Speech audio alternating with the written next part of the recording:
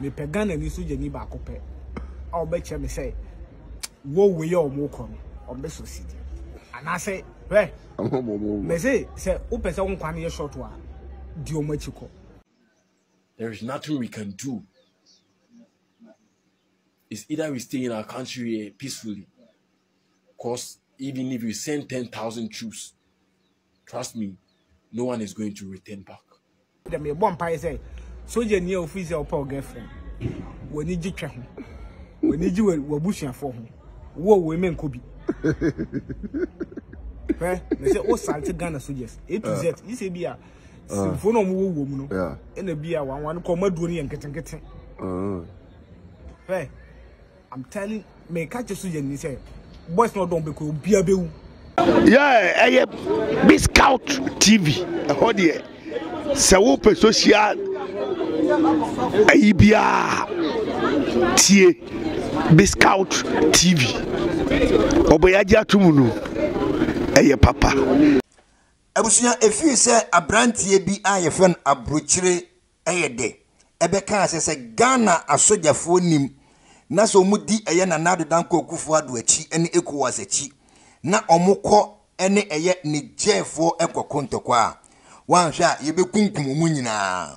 Efi se abrantie no ene nipa dodo na ebeye videos. It is Trini Jonas mo ene nipa dodo na ebeye videos efa entokwa anaso okon a ECOWAS eswan ewo Niger fo so na Ghana asojafo so no ewo se ebimoko no free saada no ebusia Ghana asojafo binum eyem esisi wo mu Ghana asojafo binum asase a ebusia omubusa omufranda ka eka Ghana asojafo binum ababonten a omusu na ebusia esanse enkwan ede Ghana nnuane de ede pa fufuo abetie ye friend say TZ jollof wachi papa bi esanse Ghana nnuane ede na obian peso be wintino Ghana soje ni baako atweniti a ono so no sabi odi areho o sun o plead on Ghana man panyin se ankebe ya won twensan omom pese omom beko saa okon no utimi sa brantie no list no kro no na ni din edikan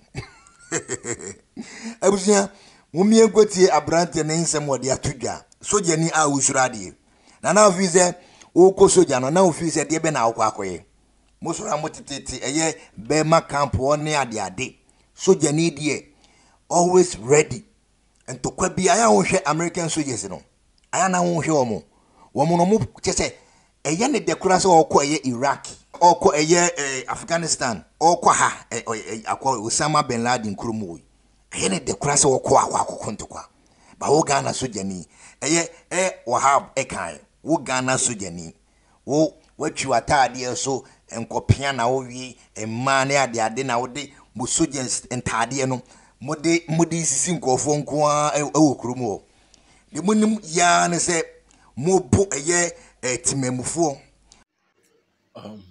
I want to use this opportunity to say something to our dear Ghanaians, in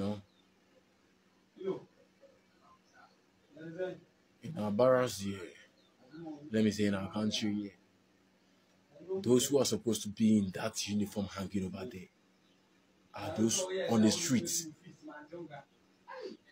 hustling, battling with depression.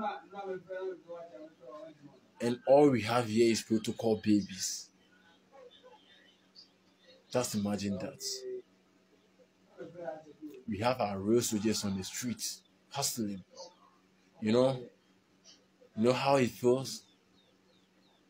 Just look at Niger and look at Burkina. Look at the kind of men they are displaying. Look at what they are showing. In Ghana, we have such men. Why aren't we displaying? There is nothing we can do.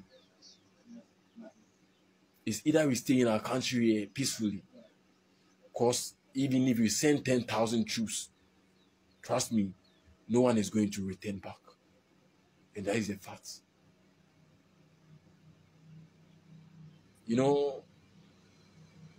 Our soldiers here are both weak in both physical and spiritual aspects. let me talk about tactical in combat aspect. They are very weak. You know, we passed through a lot before training them. And even till they pass out, they still gain nothing. They use that uniform hanging there for flexing. Just imagine all this. They go to the clubs, you know, do a whole lot of shit. And you are there thinking they can fight. Nothing they can do. I'm telling you, my brothers and sisters. This is the time we need to recruit soldiers from the streets. The real soldiers are on the streets. And that is the fact. So I'm sending this message to the leaders. This is not the time about education or whatever with certificates. Let's recruit the streets, because the street is a military. And that is where the real soldiers are. I wish you will accept this in good ears. Because the real soldiers are on the streets. Hustling. Doing daily hard works.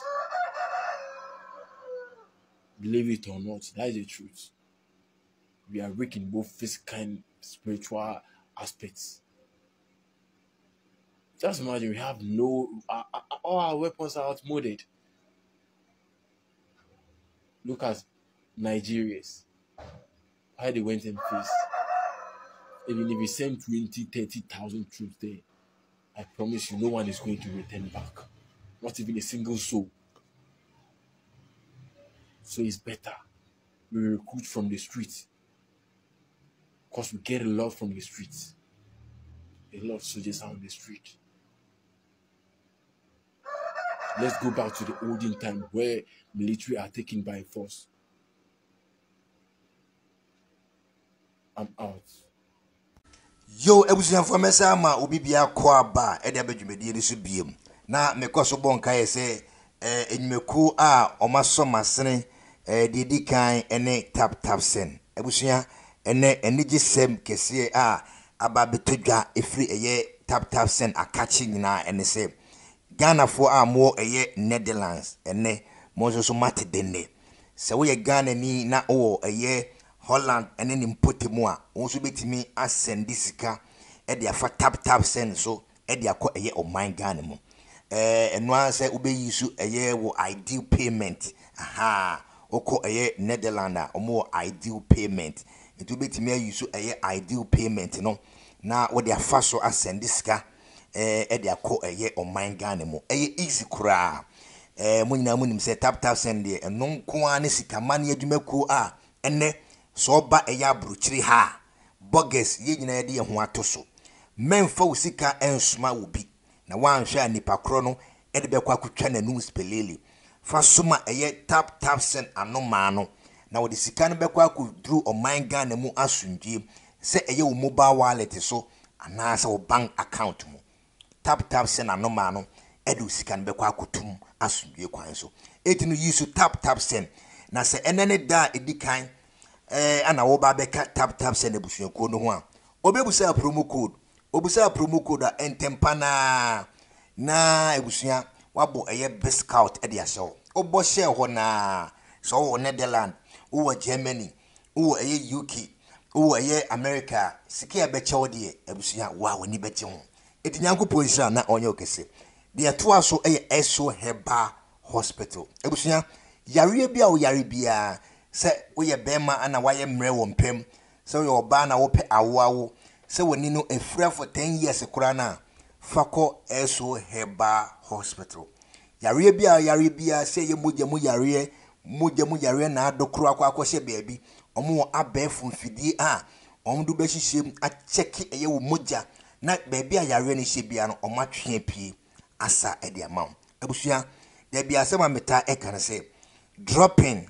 ne boonye den ifuna ka mom e boarding esene dropping enti menhwe entna wo emma yare enkum fa dropping ne fa ko eye amasaman stadium junction wonya kodru ho a numbers na egu eye ase wo no free ukodru amasaman stadium junction wa free numbers na egu ase wo na eye doctors ne nurse for ne nkyere kwan na kɔ saa ho yare na yare eya abusuya afeye nto aso ensem we ene ensem a sojani ode aba betodwa efa baabi no menene ya adwene efa baabi no abrante no wakasa peyi nemom misuro so ede ma abrante no se wanhwa waba abonte aba be kire na adwen sei no Ghana soldiers empanifo wo mu ombeyi abrante na di ba nokrotrodo na abrante no woka wase ya the soldiers 1,005 ya the 10,000 koda kokora na omekum ye nyina nokra da bia na ya tai keka se ya tete won framem se asojafo mo ye friend se enkofo twie sika to forms ansana omovura eye soldier adwuma mu na mu fi se ye boa ebeto odwa alert se asojafo mpanifo bi etime gye boys sika ansana omovura Ghana police the same thing. Ye wonkofo bi wo ho a omode omo apew oba abrochire ha okọ eye American soldiers a omo wo ho a so omo okọ eye Afghanistan omo okọ Iraq omo okọ eye Osama bin Laden kurumu omo okọ ha omo nsuro nyina ne se omo ade omo pe ana ekọ ana sebi soldier adwuma no ye se twi omo ka ye hwe omo ye ba Ghana ni a ne kondo so be sojani no ansa no be wura sojani mu no ono no oni sika bi ode beto ode bekọ akotwia ede ama panyine bi onim eye MPP ana wonim eye ohene bi enti ono na auto forms na ebeduru ono ye hwe ne din Kwame Wusu ni ye ato nchen ye mfa ne da eso na obi a ono awie school na opese wokọ eye university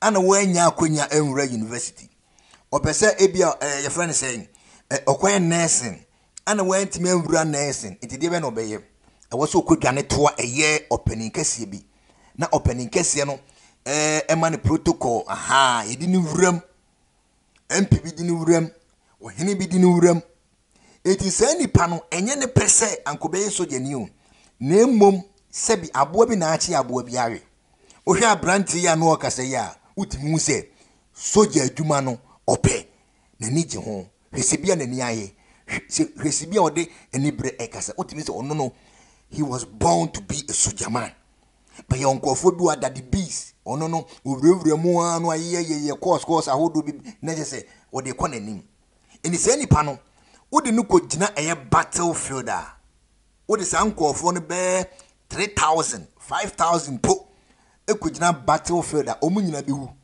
because soldier adwuma no ono botaye ode kọ nyina ne se okọ akọ na ode aba be hwehuna nkofo edihwe oman Ghana mu se bibisi oman Ghana mu na yekasa soldierfo nko ashaman na omonko make peace and order omokwa no mokọbu nkofo omokwa civilians omunkuta tuo omunkuta hwe omokwa no mokwa akọbu nkofo won se ne eba se monko eye Niger de mu dwane afi na mokwa akosia match emre bi etwa me ye madwe se ka me kra match e de amamo e wo Iraq ana manko we die match na ba beto ho eko wase omuhia be over be 5,000 soldiers aye ne moko eye Iraq edino ye de moko eye Niger edino sa soldiers no mombua mo ho mu amoko ashaman ekokon ekọ boys no ekọ ye nsemhunu a sebi ye mu bi babonte be kasaye amu amogye mu fun so otumu no saa settle soldiers ni nyamombo am ho ano na ye de moko eye Niger eho na memegu eho na mutipenso mema egu eho na moko akokontokwa na mbehu se local eje hwe abrante na kasa street no ye wonipa wodo bebre wo ho a omo no soldier adwuma no mo kondo se omo kwa akọhye atade de aba be hunu na nkofo te se de asojafo binom egu Ghana a omo ye no omo kondo se omeko soldier adwuma nim na omabo oman konkon Ghana ho ban edi atade no enye obia na wo se hye o enye obia na wo se wo hye soldier atade no ye won nkofo bi wo ho a adwuma bi wo ho a they are born to do it eye sebi etunwache soldier police etunwache enye se bia me ko nursing school ana anye yi me ko university na anye yi enti no ma memfa ne saa debi obekuru mu ha soldiers forms yenton but Ghana soldiers forms police forms yeton Ghana soldiers forms so mukaya mene abrante bi eye interview aye friend Dr. Achiu so mukaya sa interview e call vara abrante na no wode opepa e ko eye soldier adwuma mu no essence kagie allege essence kagie nti abrante ni duro ye ka kire se ye mfa no ampani ampa o ma mfa no enne sa abrante no wo your friends UK we soldier ni.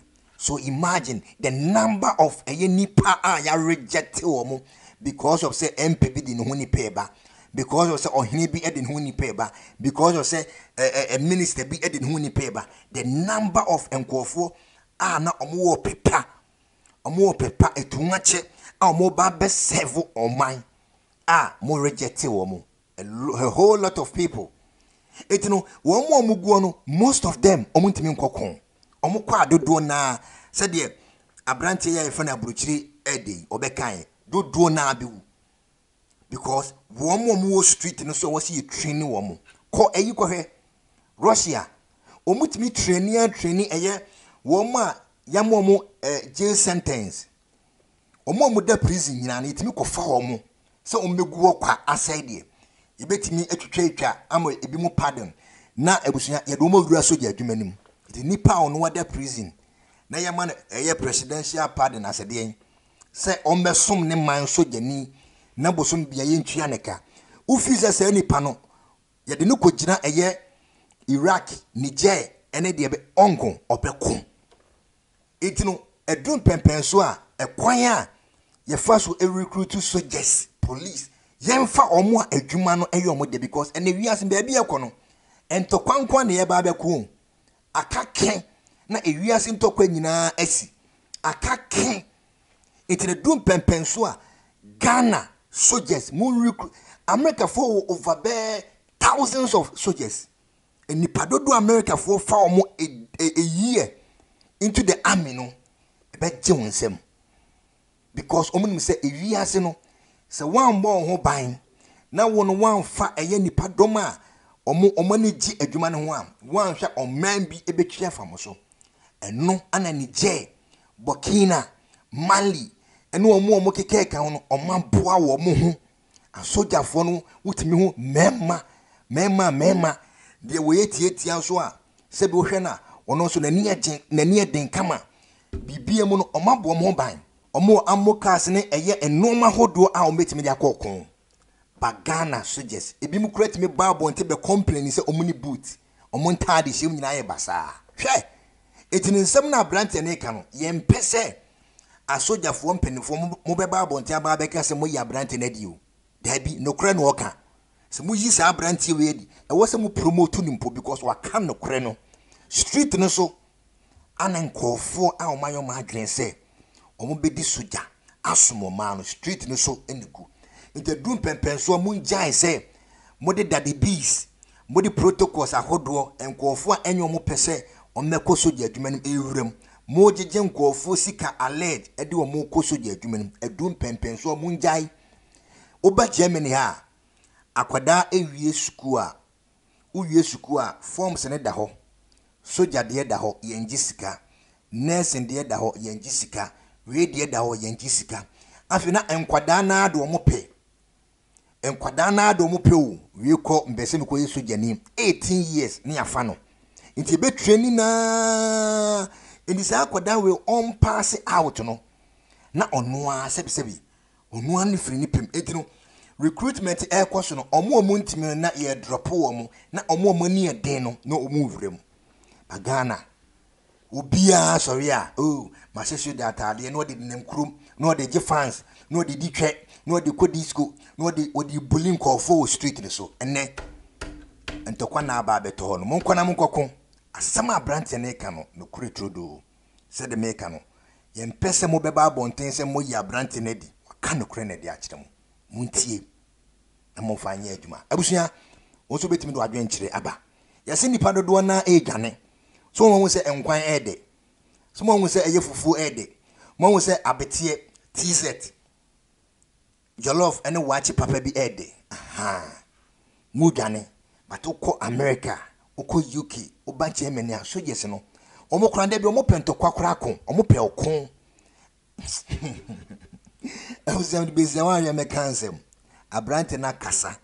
Mo fanye adwuma na beboa mo. De besia piao.